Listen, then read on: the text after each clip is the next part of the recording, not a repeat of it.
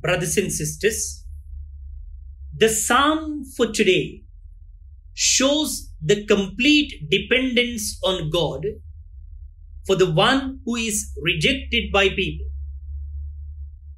Jesus quotes part of this psalm as he is dying on the cross. Into your hands I commend my spirit. This is the prayer of abandonment and surrender. Jesus hands over everything to his Father in the final and total act of submission to the divine will.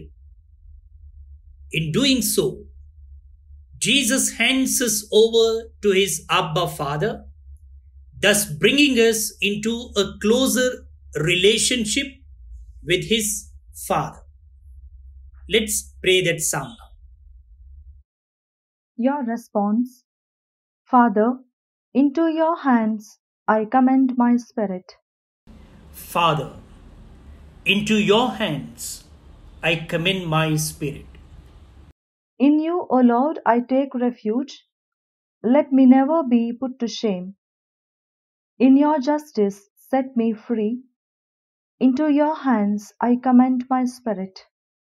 You will redeem me, O Lord, O faithful God. Father, into your hands I commend my spirit. Because of all my foes, I have become a reproach, an object of scorn to my neighbors and of fear to my friends. Those who see me in the street flee from me. I am forgotten like someone dead, and have become like a broken vessel.